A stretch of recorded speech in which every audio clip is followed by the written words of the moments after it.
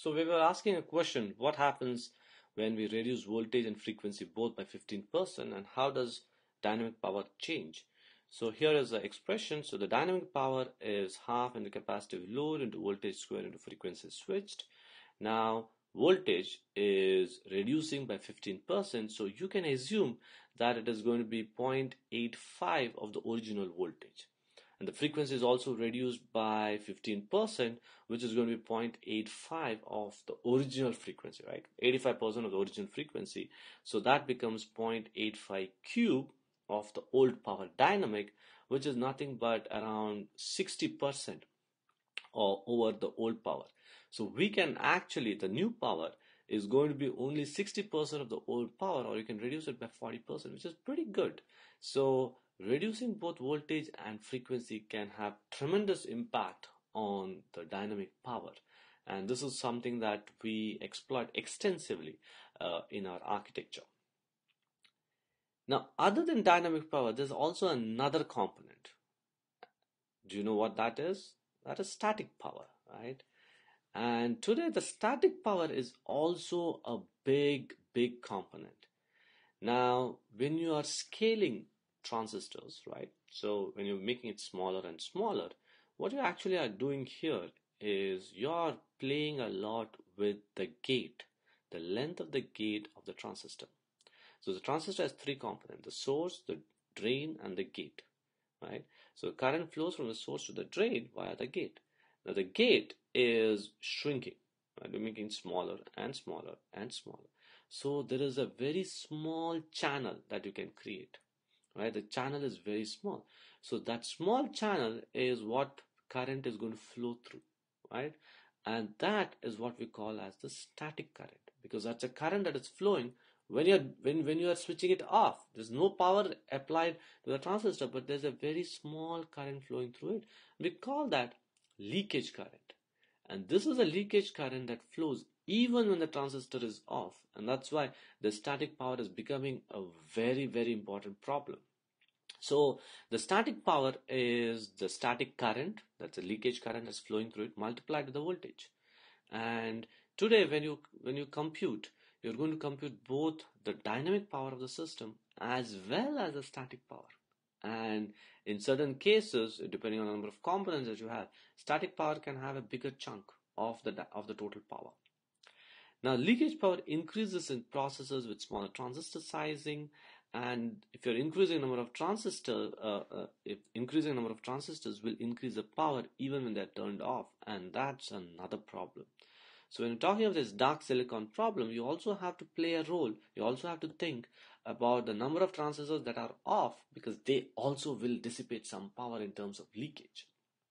Now in 2011, the goal for this leakage was to be around 25%, and for high performance designs, this can be as high as 50% of the total power, right?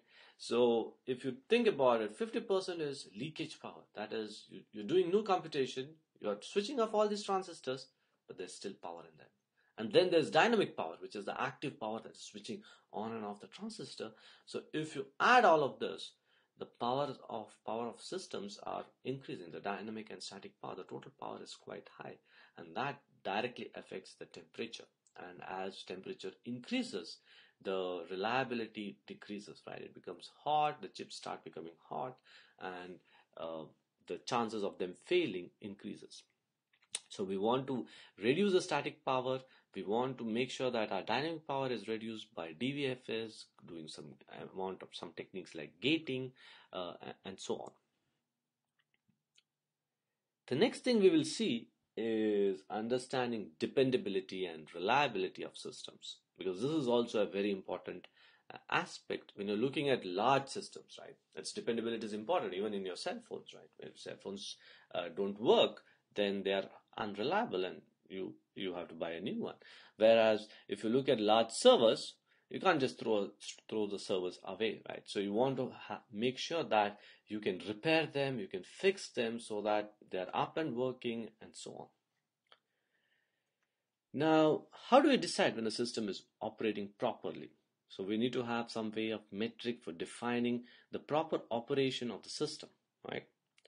So most often infrastructure providers will offer some SLA or service level agreements that will guarantee that the networking or the power service would be dependable. And they can say that this particular service will be dependable for so many hours. Right? That's a guarantee that they provide. These service level agreements will provide, right? So you can assume that these systems generally are going to alternate between two levels, right, with respect to this SLA. One, we call this as service accomplishment, which says that where the service is delivered as specified in the SLA. So where you're getting uninterrupted service, the power is working, power delivery service is working fine, the networking components are working fine, users are being able to connect to the server, and so on. The second one is service interruption. This is where the delivered service is different from the SLA, where users are seeing longer waiting times, or they are getting denial of service, or they're not able to connect, or they're not able to do transactions. So there's a lot of things in it, right? I mean, some people might be able to connect to the server, but the authorization does not work, or the authorization works, but they're not able to get their emails, right? So it could be a combination of which all of them come under service interruption, right? There's something is wrong with the service. Either you're not able to log in, or you're able to log in, not able to get your emails, and so on. So how do we define failure? So we define failure as the transition from state 1 to state 2, right? So you're in this continuous state of service accomplishment where the system is up and working and there's no problem. And then you're interrupted. That is when you fall into state 2, which is failure, right? So that is where the service is now interrupted. And we could say the restoration is when you go from the service interruption state back to the service accomplishment state, right? Let's say you're not able to connect to the server, and then you provide this backup server which takes up all the load, and then you're able to connect to it. You would say that is restoration, or it is repairing, or something that changes the state to go from 2 to 1. So this kind of a design where you go from a service accomplishment to service interruption, there are different techniques, mathematical models that can be used to study this. One of the very popular models is Markov chains. So you can specify a Markov chain where you could say the failure rate is lambda. You go from this particular state 1, to a failed state, which is state 2, and then you have a particular rate of repair, we call it a mu, to go return from state 2 to state 1, right? And we can define different distributions to specify how long it would take. Some of them could be most common distribution that we use to model these are exponential distributions, because they make it very easy to analyze and evaluate mathematical models for this kind of a thing. Now, if you go into the module reliability, right, this is generally a measure of a continuous service accomplishment, or what we call as time to fail, right? So there are two measures there. The first one is the mean time to fail, what we call as MTTF, and this generally measures reliability. So what we say in MTTF is what is the mean time to fail for this particular system, right? That is, we call this as the expected time to fail. And if you model this as a distribution, this is the expected value of that random variable. So let's say failure is a random variable of type exponential distribution, then expected value of that random variable is the mean time to fail. And failure in fit is the actual metric, or 1 by MTTF. This is the rate of failure. So the rate at which things are failing, and most often we call this as in exponential distribution, this is nothing but a parameter of lambda. This is the rate at which it's going to fail. And we report this as failure in billions of hours of operation. So we expect systems to operate for billions of hours, and what is the failure in time? What is the rate of failure? And this could be of your module reliability.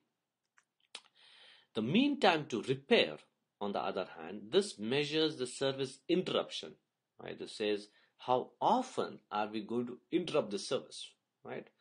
So the mean time to repair is another important metric, right? This says we're going to go into service, fix it, measure the service interruption, And the mean time between failures, that is, you have one failure and then you repair the system and then you see another failure, right?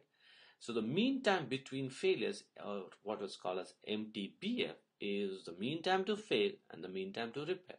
So if you add those two, that would be the mean time between two failures, right? Because you repair the system, then you expect the system to fail in a certain amount of time. Add the two parameters, you end up with the mean time between failures. And if you look at what is the module availability, and this is a very important metric, right? Availability tells us how you're alternating between these two states of accomplishment where the system is up and working and interruption when the system is not working. And this is generally a number, right? You can say this number is this system is available for 90% of the time, or it is a number of 0.9, and it alternates between 0 and 1.